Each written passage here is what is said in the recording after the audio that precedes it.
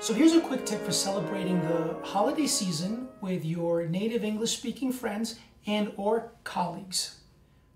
As you know, some people enjoy Christmas and its religious history, and other people prefer to celebrate the holidays. It's always very important to listen carefully to the types of words that people use when they express holiday sentiments. Some people say happy holidays, and that is associated with their personal beliefs, and other people say Merry Christmas, and that is also associated with their personal beliefs.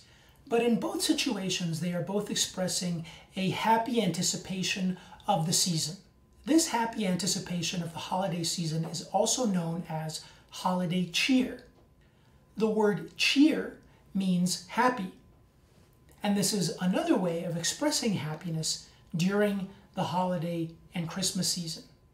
And remember, learn English fast in Berlitz.